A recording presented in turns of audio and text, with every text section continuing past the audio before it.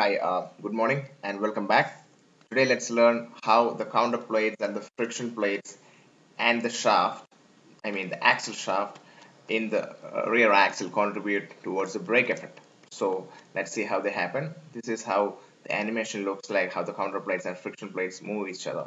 Now let's learn more in detail. So those are the rear tires, the right hand side and the left hand side tires.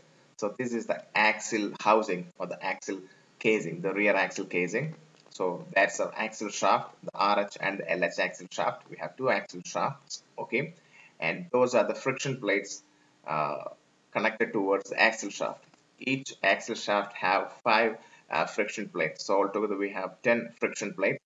They are fixed towards the axle shaft, and as the axle shaft rotates, these friction plates also rotate.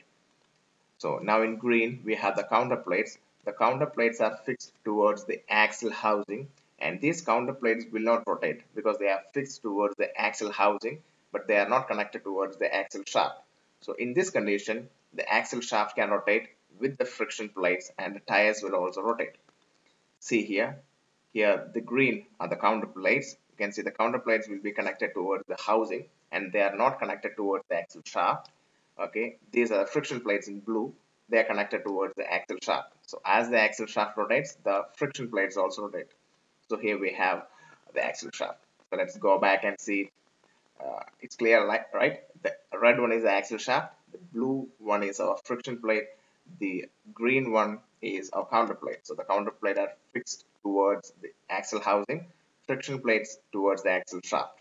Okay, fine. Let's go back and see the animation. So now in this condition, the axle shaft is free to rotate. So the friction plates also rotate and our tires also rotate. Okay, right.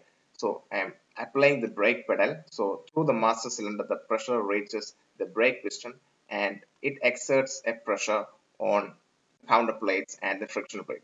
So that green are the counter plates, the blue is the friction plate, that's the axle housing, and that's the axle shaft.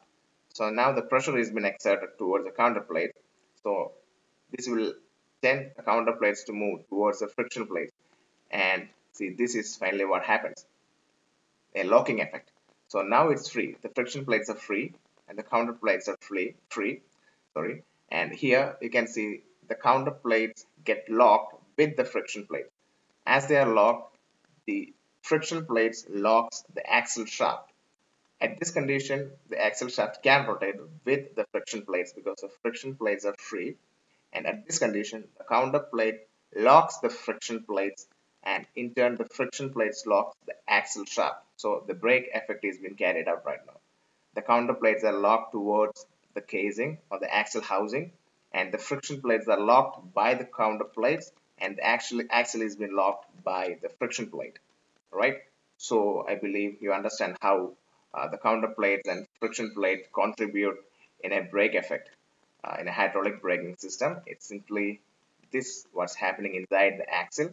So if you like this video, you know how actually to thank us. And for more detail, you can visit our website www.techfreaksinfo.com. Thanks for watching this video. Share this in social media so that your friends can also learn about this. Thank you.